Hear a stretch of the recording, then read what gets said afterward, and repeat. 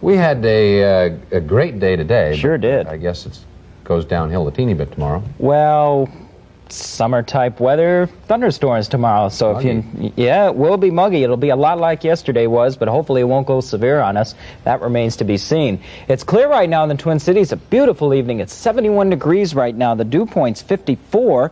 Humidity's 55%. Winds are southeast at 7, and the pressure's rising. Here are the old stats for today. In the almanac, the high was 81. The low was 57 with no rainfall anywhere in the metro area for today.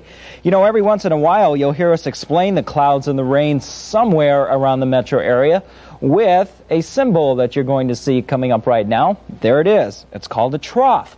A trough in the atmosphere is like a horse trough, a little dip that water collects into. And if there is too much of that water, it spills out and falls to earth as either rain or snow.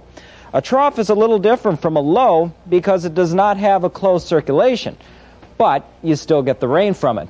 And we do have a trough, or trough of low pressure on the weather map tonight. It's pulling out of the Rockies, and not only has it been producing rain, but also a few severe thunderstorms. In fact, there were a couple of tornadoes reported in northeastern Wyoming late tonight, and 2 tornadoes were sighted around Rapid City, but we have no reports of any damages or injuries from that severe activity. Severe thunderstorms do continue in the area, and a severe thunderstorm watch is still out until 11 o'clock for parts of Nebraska and Kansas. But that's all to the west of the Twin Cities.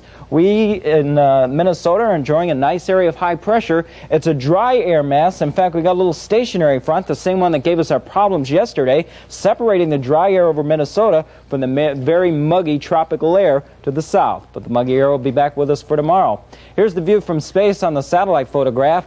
And as you can see, things look pretty good over Minnesota, but it gets a little ugly as we look to the west. A huge area of clouds, and the dark areas represent some very intense thunderstorms.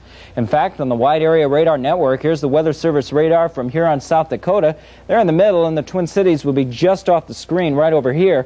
And here's a band of strong thunderstorms, which is moving very slowly in an easterly direction, but so far no severe weather has been reported out of those thunderstorms. Here's the high temperature map for today, and 80s were pretty common across much of the country, but look what happened in the southwest. The season's first 120 degrees was felt in Palm Springs, California. They really didn't feel the heat too much, though. The humidities down there were running at an unbelievable 3%. In the KSTP Weather Observer Network, highs today in the metro area were mostly in the low to mid 80s. The warmest was 85 in Lakeville. Here's what will happen. This area of high pressure now over us will move to the east, and that trough line is going to drift in right behind it, moving very close to the Twin Cities by tomorrow night. So that's going to set us up for a chance of thunderstorms for tomorrow and tomorrow night. Here are the details for tonight. A beautiful evening, mostly fair and mild, lows of 57 in the outlying areas to near 65 downtown with light and variable winds. For tomorrow, partly cloudy, a little warmer and more humid with a good chance of scattered showers and thunderstorms, highs of 82 to 87. Tomorrow night, a good chance of thunderstorms continues, lows of 60 to 67. Friday, a nice day, partly cloudy and warm, highs of 82 to 88. Probability of thunderstorms increases to 40% for tomorrow and tomorrow night. And the outlook, partly cloudy Saturday and Sunday, thunderstorms returning on Monday, highs in the mid-80s. All right, thank you, Dennis.